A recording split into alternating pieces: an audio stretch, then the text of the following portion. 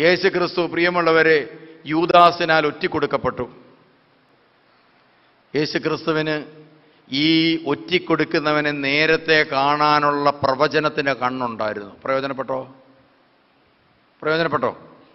യേശു ക്രിസ്തുവിന് വേണമെങ്കിൽ യൂദാസ് എന്നൊരുത്തൻ വന്നിട്ടുണ്ട്, ഇവനെ കണ്ടപ്പോഴേ അറിയാം ഇവനെന്ത് ചെയ്യും, നമ്മളെ ഒറ്റിക്കൊടുക്കുന്ന പാർട്ടിയാണ്, അതുകൊണ്ട് ഇവനെ നമ്മൾ അപ്പോസ്തോലിക സ്ഥാനത്തേക്ക് എടുക്കുന്നില്ല, 11 ആയാലും മതി. വെച്ചോ? ഇല്ല, ദൈവം തെരഞ്ഞെടുത്തവനെ കൂടെ ചേർത്തേ മതിയാകൂ. കണ്ടോ? യേശു ജീവിതകാലം മുഴുവനും പ്രിയമുള്ളവരെ ഒറ്റിക്കൊടുക്കുന്നവനെ കൂടെ കൊണ്ടു നടന്നു. അപ്പോൾ നമ്മൾ ഓർക്കണം, ഈ സ്വർഗരാജ്യ അനുഭവം എന്ന് പറയുന്നത് ഇതൊന്നുമല്ല, മറിച്ച് എന്താണ്? കർത്താവിന് അറിയാമായിരുന്നു. അതിനുശേഷം പത്രോസ് അപ്പോസ്തലൻ തള്ളിപ്പറയാൻ നേരത്ത് ഒറ്റ കാര്യം പറഞ്ഞാൽ മതി, തള്ളിക്കളഞ്ഞാൽ എന്നെ എങ്ങാനും കർത്താവിനറിയായിരുന്നു നീ തള്ളിപ്പറയുമെന്ന്. കർത്താവ് പറഞ്ഞു, നീ 3 കോഴി കൂവുന്നതിന് മുമ്പ് 3 പ്രാവശ്യം എന്നെ തള്ളിപ്പറയും.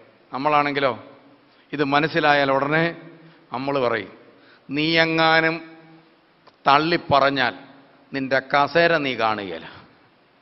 അതോടുകൂടി പത്രോസ് പേടിച്ചിട്ടാണേലും പറയും, അറിയാം യേശുവിനെ അറിയാം എന്നങ്ങ് പറഞ്ഞാൽ. പക്ഷേ കർത്താവ് എന്ത് ചെയ്തില്ല? ഒന്നും മിണ്ടിയില്ല. പ്രിയമുള്ളവരെ, അവൻ്റെ കസേര അവൻ കളഞ്ഞു കുളിച്ച്, എന്നിട്ടും പത്രോസ് തള്ളിപ്പറഞ്ഞ പത്രോസിന് ആ കസേര അവൻ തിരിച്ചു കൊടുത്തു. ഒറ്റിക്കൊടുത്ത യൂദാസിനെതിരായി പ്രിയമുള്ളവരെ കർത്താവ് ഒരിക്കലും ഒരു ശാപവാക്കം പറഞ്ഞിട്ടില്ല. അവന് വരാൻ പോകുന്ന ദുരന്തങ്ങളെക്കുറിച്ച് പറഞ്ഞു, പക്ഷേ ഒരിക്കലും അവനെ വെറുത്തില്ല. അതിനുശേഷം പ്രിയമുള്ളവരെ അവൻ്റെ ശരീരം തല്ലിത്തകർത്തപ്പോൾ അവൻ്റെ ഒരു മുറിവും രോഗസൗഖ്യം പ്രാപിച്ച് മുറിവുണങ്ങിയില്ല.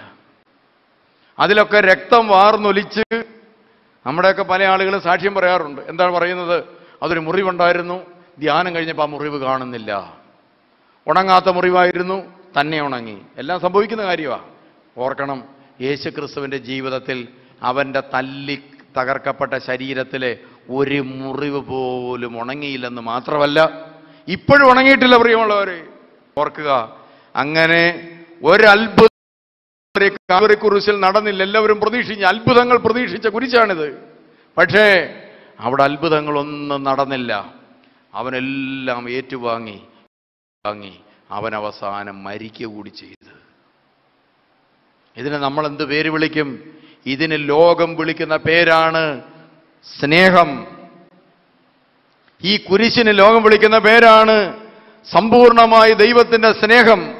അങ്ങനെയാണെങ്കിൽ ദൈവരാജ്യ അനുഭവം സ്വന്തമാക്കണമെങ്കിൽ പ്രിയമുള്ളവരെ, ദൈവ സ്നേഹമാകുന്ന എണ്ണ ചങ്കിലേറ്റിയവന് മാത്രം സാധിക്കുന്ന കാര്യമാണ്. അങ്ങനെയാണെങ്കിൽ ഓർക്കുക, ഇപ്പൊ കർത്താവ് വന്നാൽ, ഇപ്പോൾ കർത്താവ് നമ്മുടെ മധ്യത്തിലേക്ക് വന്നാൽ, പ്രിയമുള്ളവരെ, മാമോദീസ വെള്ളം തലേ വീണ ഏതെങ്കിലും ഒരു സാധനം സ്വർഗത്തിൽ കയറുമോ? ഇപ്പോൾ ദുഃഖവെള്ളിയാഴ്ചയുടെ കഞ്ഞിക്കകത്ത് വാഴയ്ക്ക, പയറ്, തേങ്ങ, അങ്ങനെ ഇട്ട് അരപ്പ് എല്ലാം കൂടി ഇട്ട് തോരൻ എന്ന് പറഞ്ഞ പോലെയാണ് സഭാജീവിതം. എന്താണ്?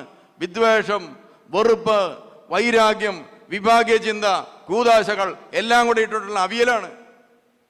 ഈ അവിയൽ കൊണ്ട് ഞാനും നിങ്ങൾ സ്വർഗത്തിൽ പോവില്ല. കൂദാശകൾക്ക് ദൈവം കൊടുത്തൊരു സ്ഥാനമുണ്ട് പ്രിയമുള്ളവരെ. ആ സ്ഥാനത്ത് കൂദാശകളെ ഉയർത്തിപ്പിടിക്കാൻ നമ്മളെ കൊണ്ടാവണം. അതുകൊണ്ട് ക്രിസ്തുവിനെ തോൽപ്പിച്ചുകൊണ്ട് ഒരു ക്രൈസ്തവൻ വിജയം ആഘോഷിക്കാൻ പാടില്ല. നമ്മൾ ആരും യേശുവിനെ തോൽപ്പിച്ച് യേശുവിന് വേണ്ടി തോക്കണം. നമ്മൾ ഒരു ക്രിസ്ത്യാനി ക്രിസ്തുവിന് വേണ്ടി തോൽക്കണം. ക്രിസ്തു നമ്മളിൽ ഉയർക്കാൻ വേണ്ടി ക്രിസ്ത്യാനി ക്രൂശിക്കപ്പെടണം. ക്രിസ്തുവിന്റെ ശക്തി പ്രകടമാകുവാൻ നാം നമ്മുടെ ശരീരത്തിൽ പീഡകളും കുരിശുമരണവും ഏറ്റുവാങ്ങണം. ഇതാണ് ക്രൈസ്തവ ജീവിതം. പ്രിയമുള്ളവരെ, ഈ ക്രൈസ്തവ ജീവിതത്തിൽ നിന്ന് എന്തുമാത്രം മാറിപ്പോയി ക്രിസ്ത്യാനികൾ. ഇപ്പം നമ്മുടെ അവസ്ഥ എന്താ? നമുക്ക് എന്നേലും പ്രശ്നം വന്നാൽ നമ്മൾ ഓടുകയല്ലേ? നമ്മുടെ നല്ല ഒന്നാന്തരം കൊള്ളാവുന്ന പാർട്ടികൾ, മന്ത്രവാദികളുടെ അടുക്ക പോകുന്നവരുണ്ട്. അതുപോലെ എവിടെയെല്ലാം എന്തെല്ലാം കേൾക്കുക കാണുകയോ ചെയ്താൽ അതിൻ്റെ എല്ലാം പുറകെ പോകുന്നവരുണ്ട്. എന്തുകൊണ്ടാ? ഈ എണ്ണ വറ്റിപ്പോയി. എണ്ണ എന്ന് പറഞ്ഞ സാധനം എന്താ? ദൈവസ്നേഹം. ദൈവസ്നേഹം വറ്റിപ്പോയ മനുഷ്യരാ നമ്മൾ. അതുകൊണ്ടാണ് നമുക്ക് ഈ പ്രതിസന്ധികൾ മുഴുവൻ ഉണ്ടായിരിക്കുന്നത്. അത് വറ്റിയപ്പോഴൊന്നും ആരും അറിഞ്ഞില്ല, എല്ലാവരും ഉറങ്ങി. ഉറങ്ങിയ ഒരു മനുഷ്യനെ കുറിച്ച് ബൈബിളിൽ പറയുന്നുണ്ട്. എവിടെയാ? യോന. എന്തുകൊണ്ടാണ് ഉറങ്ങിയത്? അയാൾ പോകേണ്ട വഴിയിലല്ല, സ്നേഹത്തിൻ്റെ വഴിയിലൂടെ അല്ല അയാൾ പോയത്, ദൈവസ്നേഹത്തിൻ്റെ വഴിയിലൂടെ അല്ല അയാൾ പോയത്. 1,00,000-ഓളം വരുന്ന നിനവേ നിവാസികൾ ഇതാ നശിപ്പിക്കപ്പെടാൻ പോകുന്നു എന്നറിഞ്ഞിട്ട് ആ നശിക്കപ്പെടാൻ പോകുന്ന ആത്മാക്കളെ തേടിപ്പോകാതെ സുഖങ്ങൾ തേടിപ്പോയ ഒരു കാലമുണ്ട് യോനായിക്ക്. ആ യാത്രയിലുടനീളം അയാൾ സുഖമായിട്ട് ഉറങ്ങി. അവിടെ സ്നേഹം പറ്റിപ്പോയി, ദൈവസ്നേഹം പറ്റിപ്പോയി അവിടെ. അങ്ങനെ ദൈവസ്നേഹം പറ്റിയ സ്ഥലങ്ങളിൽ പ്രിയമുള്ളവരെ, തമ്പുരാന്റെ എതിരേൽപ്പിന്റെ സമയത്ത് അവരുടെ ദീപം തെളിയില്ല. അപ്പൊ അതുകൊണ്ട് പ്രിയമുള്ളവർ, ഇതൊന്നുമല്ല നമ്മളെ സ്വർഗത്തിൽ കൊണ്ടുവന്ന്. നമ്മളെ സ്വർഗത്തിലേക്ക് നയിക്കണമെങ്കിൽ യേശു ക്രിസ്തുവിന്റെ സ്നേഹം നമ്മുടെ ചങ്കിനകത്തേക്ക് ഒഴുകിയിറങ്ങണം. അതാണ് നമ്മുടെ ദേവാലയത്തിന്റെ മധ്യത്തിൽ ഇപ്പോൾ ഉയർത്തിയിരിക്കുന്നത്. ഇത് നമ്മളെ ചില കാര്യങ്ങൾ ഓർപ്പിക്കണം. മകനെ, 2000 വർഷം മുമ്പ് നിനക്ക് വേണ്ടി എൻ്റെ ചങ്കിലെ ചോര ഒഴുക്കി നിനക്ക് വേണ്ടി ഞാൻ ബലിയർപ്പിക്കപ്പെട്ടതാണ്. എൻ്റെ ജീവിതം നിനക്ക് തന്നതാണ്. അതുകൊണ്ട് ഈ കാലഘട്ടത്തിൽ നിന്റെ ജീവിതം എനിക്ക് നീ തരണം. ഇതാണ് ഈ കുരിശിൻ്റെ അർത്ഥം. എൻ്റെ കുരിശിനോട് ചേർത്ത് നിന്റെ ജീവിതം ഈ ദേവാലയത്തിൻ്റെ കുരിശിനോട് ചേർത്ത് വെക്കണം. ഈ ക്രൂശിൽ നീ തറക്കപ്പെടണം, എങ്കിലേ എനിക്ക് നിന്നിൽ പ്രവർത്തിക്കാൻ സാധിക്കൂ. അതുകൊണ്ട് ഇതാ നമ്മൾ ഓരോരുത്തരും ക്രൂശിക്കപ്പെടേണ്ട കുരിശാണ് പ്രിയമുള്ളവരെ നമ്മുടെ മധ്യത്തിൽ ഉയർത്തിയിരിക്കുന്നത്. ക്രിസ്തു അങ്ങനെ ഒരു കുരിശ് കണ്ടപ്പോൾ ആ കുരിശിനെ പുൽകി, ആ കുരിശിനെ ജീവിതത്തോട് ചേർത്ത് പിടിച്ചു, ആ കുരിശിനെ സന്തോഷത്തോടെ ഏറ്റുവാങ്ങി. പ്രിയമുള്ളവരെ, ആ കുരിശിൽ അവൻ ജീവിതവും ജീവനും വെടിഞ്ഞു. അതുകൊണ്ടാണ് ക്രൈസ്തവ സമൂഹം ഉണ്ടായത്.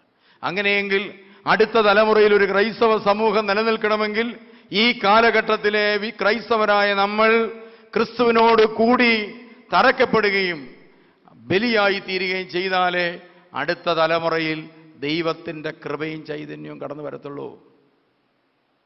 അതുകൊണ്ട് നമുക്ക് പ്രിയമുള്ളവരെ, നമ്മുടെ ജീവിതം കർത്താവിൻ്റെ തിരുസന്നിധിയിലേക്ക് നമുക്ക് ഏൽപ്പിച്ചു കൊടുക്കാം. നമ്മുടെ ജീവിതം കർത്താവിൻ്റെ തിരുസന്നിധിയിലേക്ക് നമുക്ക് വിട്ടുകൊടുക്കാം. ആ 5 കന്യകമാർ എണ്ണ തീർന്നിട്ട് അവരെവിടെ പോയെന്നറിയോ? എണ്ണ മേടിക്കാൻ പോയി.